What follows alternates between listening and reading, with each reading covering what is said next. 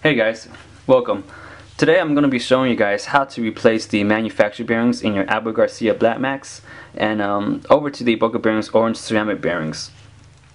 This is the newer edition Black Max, so if you have the older one, the steps and bearing sizes might be different, but they could also be the same. I'm not 100% sure. Alright, so first off, let me show you guys what you're going to need for this replacement process. The first thing that you'll need is a Q-tip. And what you want to do is you want to cut off one end of the Q-tip with a knife or scissor and leave the cotton on the other end. Another little tool that you'll need is a safety pin, or if you don't have a safety pin, you can also use a paper clip. That works just as well. Now the next tool that we're going to be needing is the Boca bearings pin spool pliers. This tool is made specifically to help you replace that troublesome bearing on your spool shaft that's locked in with a pin. You can purchase this tool at bocabearings.com. Now if you don't have this tool, don't worry. Boca Bearings has a great video on their YouTube channel that gives you a step-by-step tutorial on how to remove the pin with your household tools. Alright, once again, you can find this at bocabearings.com. Alright, so the last tools that we'll need is of course the bearings that we're going to be replacing. These are the orange ceramic bearings from Boca Bearings. You can purchase these at bocabearings.com. I'm just going to be replacing the spool bearings, which directly affects the smoothness and casting distance of your reel. So you only need to replace 3 bearings for that. 2 of the bearings are the same size, while 1 is a bit different. These are the orange ceramics that I'll be installing. You'll need 2, you can see that SMR 103C. Basically they're the 3x10x4 millimeter, and you'll need 1 SMR 115C, which is the 5x11x4 millimeters. Alright, so now that we have our tools and everything ready, let's go ahead and start replacing the bearings. Alright, so the first thing you want to do is we're going to be replacing the side panel bearing first, since that's the easiest one. So the first thing that you want to do is there's a screw that goes across your bait casting reel that connects the side panel to your reel. Alright, so what you want to do is kind of just turn it towards you this way until it gets loose. Alright, it won't totally come off, but once it's loose like so, you're able to kind of take the side panel off. And to take the side panel off, all you have to do is just turn upwards on it. Alright, and if your bait caster is pretty new, it'll take a couple minutes to kind of loosen it up. You might have to go back and forth with it, but mine is pretty loose, so you just have to kind of press it up like so. You can see there, yeah, up like so. And then once you have it up, just kind of, there you go. Pretty simple. Alright, and you can see the bearing that we're going to be replacing first, which is that bearing right there. And that is the 3x10x4 millimeter bearing. And so let's go ahead and replace that bearing first. Alright, so now that we have the side panel out, we're going to be using our safety pin. And if you have a paper clip, this is when you'll be using your paper clip. And so what you want to do is there's a small little wire, I'm not sure if you guys can see that or not, that goes around the bearing. And what that does is it helps the bearing stay in place so that when you do change your bearings, it doesn't fall out. And so the easiest way to remove that is kind of just place half your thumb over it and then get this safety pin. The reason why you want to place your thumb over it is because if you don't do that, the spring, it might just jump out of there and you'll lose it forever. So now if you do lose it, it's okay, it's not a big problem. It's not necessary for your bait caster to cast further or be smoother, but as you can see the pin there, just kind of stick it in there, and then you see it's pretty simple to remove. Got it off already, and I'll show you guys how it looks like. It's kind of like an octagon. Alright, and so once you guys have that out, this is when your Q-tip comes in handy. Just kind of put your Q-tip in there and just kind of bend it at an angle so there's some tension, and then you can just remove your bearings like so. There you go. Alright, so that's the side panel. This is one of the bearings right there. Okay, and this is go ahead and get you to Q-tip and kind of just Stick it in there, kind of get some of the excess oil from the older bearings, and you just remove it like so. Alright, so now that we have our bearing nice and snugged in our side panel, you want to go ahead and grab your little wire that we removed earlier and just put it back on there so that you don't lose it while you're changing the other bearings out. It's a pretty simple process of doing it. You just want to kind of easy way of doing it is to kind of get it in your hand like so and just pinch it so that they kind of fit in there, and then there you go.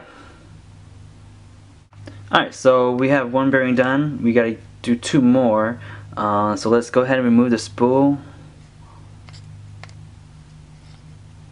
And once you remove the spool, you kind of see one of the bearings that we're going to be removing, which is right there, this one. And there's the pin, that nasty little pin that is pretty hard to remove. We'll do that one last. We'll go ahead and go skip that one and go with the other 3x10x4 millimeters, which is at the tension knob, which is right here. So you want to go ahead and just remove the tension knob. Go ahead and just take off the cover of the knob like so, and it's in there.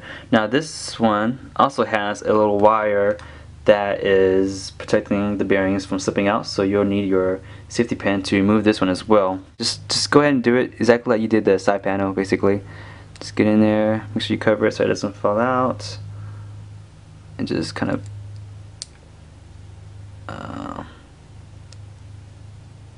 go at it. There you go. And that almost flew out. Right there. You can see it. Alright. So once you have that, it's pretty simple to remove. Just go ahead and get your Q-tip. Do exactly what you did for your side panel. Just get it at an angle, so there you go. Like so. Alright, now that you have the bearings removed, or the bearing, you want to go ahead and just go in your Q-tip like you did earlier with the side panel. It's kind of just move some of that oil off from there. Alright, and then go ahead and grab your other 3x10x4 millimeters bearing. Let me just go grab it real quick. Alright. And just kind of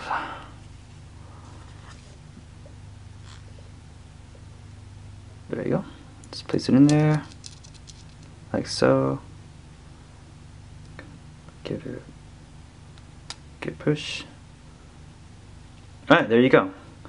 And that is two bearings down, one more to go. Alright, so let's go ahead and put the pin back onto, or the little wire back on the bearing. This one might be a little bit more difficult than the side panel, just because you have the little drag star blocking your way. Alright, just kind of do what you did before, kind of pinch it together like so, and just stick it in there.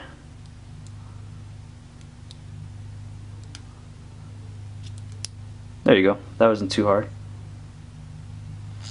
Alright, one more bearing to go. Alright, so two bearings down, one more to go. The last one is going to be the one on your spool that's blocked in by that evil little pin there. This is where your Boca bearings pin spool pliers will come in handy. Now once again, if you don't have the tool, you can find an awesome tutorial at the Boca bearings YouTube channel that shows you a step-by-step tutorial on how to remove that pin with your household tools. Alright, but I had the luxury of having the Boca bearings pin spool pliers, so it'll go a lot easier.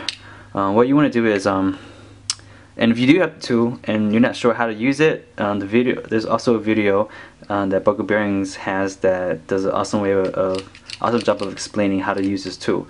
Now, as you see, there's some small grooves in the pliers that are meant to remove the pin.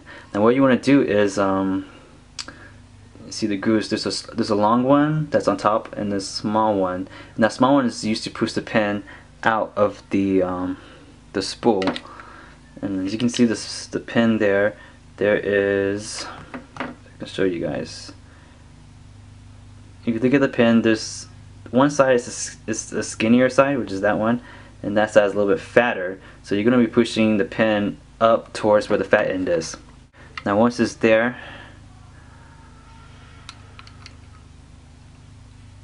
you can kind of remove the pin. Alright, so once you get one good push, you want to use the little thing that's sticking out of the plier, and that is meant specifically to push the pin like so. Hopefully you guys can see. Alright, so once you have that, just kind of push down on it. Get good grip. Push down on it like so. There you go. See how I went all the way down? But once you have it all the way down like that, all you need to do is just give it one good last push. It comes out. Alright, so now that we have the pin removed, let's go ahead and grab that bearing and just slide it on out. This is where the cotton end of your Q-tip come in handy. Just want to kind of swipe any excess oil that's was on the bearing earlier. Just want to just remove as much as you can. Alright. And then go ahead and grab your 5 by 11 by 4 bearing. Try to zoom in a little bit on here. And just go ahead and put it on there.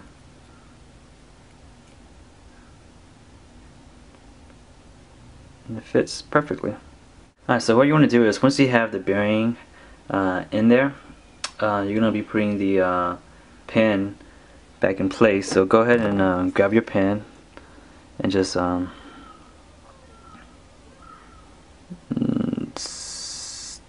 go ahead and stick one side in there like so.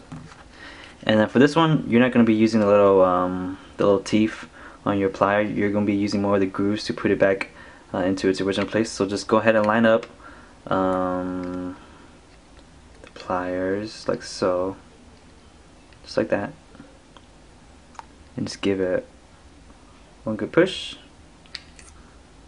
There you go. Alright, so we're pretty much done. All we have to do really left is just to reassemble the baitcaster. So let's go ahead and put the spool in. Okay. And everything just basically goes back into place where it was.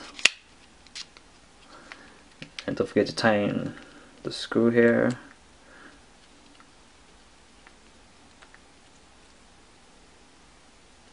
Alright, so let's go ahead and test it out. Alright, so I forgot to record it, but when I had the manufactured bearings in there, it would be spinning at, I would say, at a maximum of about 5 seconds. Alright, so let's go ahead and see how long this thing will last.